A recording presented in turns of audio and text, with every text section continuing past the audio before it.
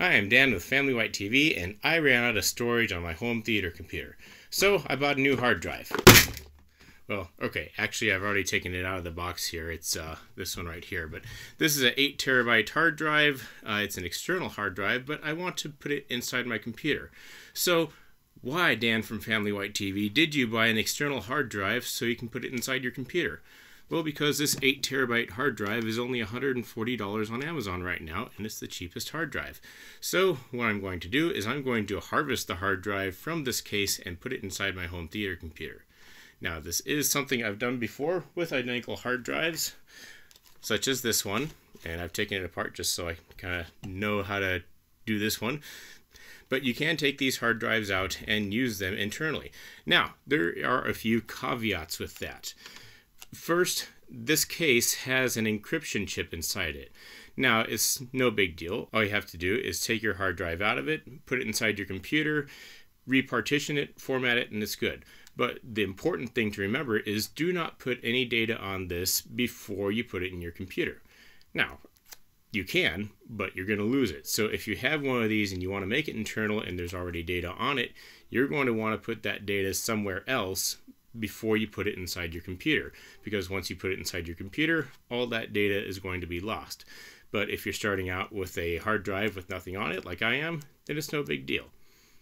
But if you have data on it, copy it over to something else before you take it out and put it on your computer. So let's get started. Now, from what it looked like from this case, there are a couple tabs. Once you get the tabs loose, it slides right out. There's a tab here and here and here and here, and I kind of broke them to get them out. We'll see if I can avoid doing that. Not that I plan to reuse this case. Okay, so let's go ahead here and gently start prying around. Oh, and the other thing to remember, another thing to remember is that if you do this, of course, you're voiding the warranty on the hard drive. So this is a brand new hard drive, and if this doesn't work, then I'm out $140. So I'm basically betting $140 that this is going to work, and I'm pretty sure it will. So let's go ahead and get it apart here. See if I can do it with minimal damage to the case. Yeah, let's just take this stupid plastic off. There we go. Oh, there we go. Hey, if I get under there, there we go. It's kind of coming up a bit. You can see how it's kind of coming back there like that. So let's gently do it up here. Sounds like I got that part off now. Gently flip it over. We'll do the same to the other side here.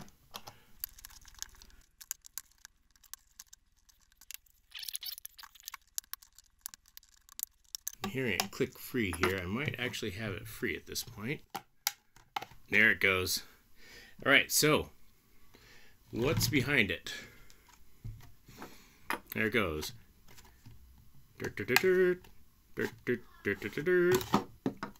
it is it's a hard drive. What is it?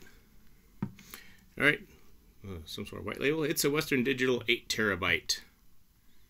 Of course, because it's a Western Digital drive. But it looks like nothing particularly special.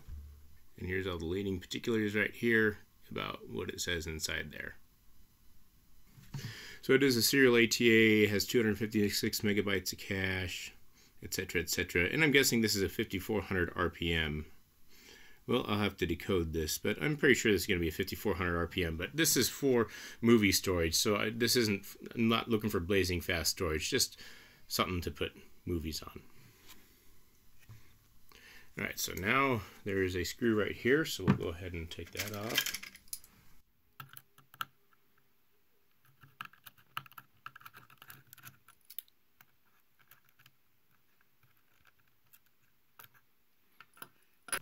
And now basically there are these 4 rubber stoppers here that are keeping it in. But I should just be able to coax it out of here. Oh, there we go. And this little fiber thing. Ah, it's off. Alright, so there we are. There's the raw hard drive. We'll just take this screw off now.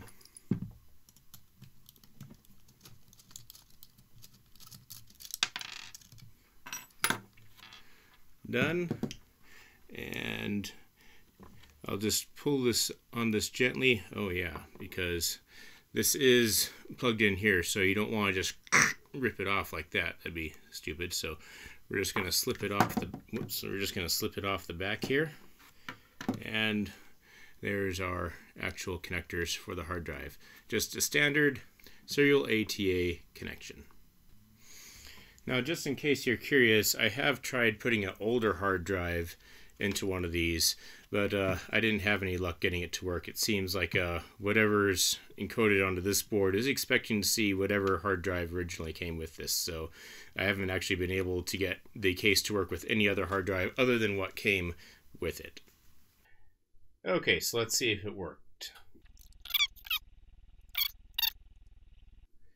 And what do we got? All right, there's a 3, there's a 2, there's a 2, there's a C drive, there's the external, there's a disk drive, and there's, all right, so,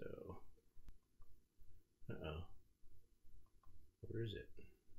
So it's not working initially. Now what I've found here is that I did a search on the model number on Reddit, and thanks to user Alex4Niche right here, the solution is to cut, or rather cover up, this power connection, which is the power disable. Now going over to this document right here shows us that this third pin is power disable. These first two aren't used, so basically what one user recommended on here was just to go ahead and cover up the 3 pins nearest the key on the power connector here. So basically that's what I'm going to do. Alright, so Western Digital is getting sneaky here. What they've done is they've used a quote-unquote feature called Power Disable, which is done via this third pin right here. Now, according to the sheets I saw, these first 2 should be not connected, and this is the Power Disable pin. So I'm going to use some electrical tape to cover this one up.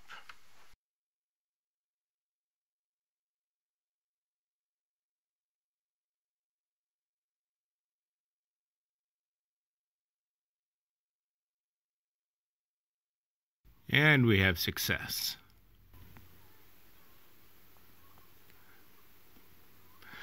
It is now detecting in BIOS.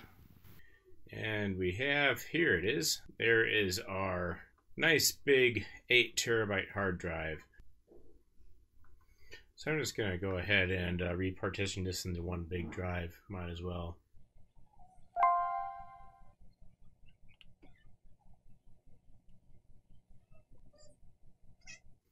Was it going to be Theater 3?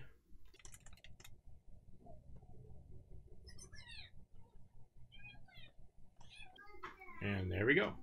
So there's our nice big drive, all ready to go. Just had to do a little bit of a hack there. But there it is. 8 wonderful terabytes, or 7.27 if you count it a different way. But there it is.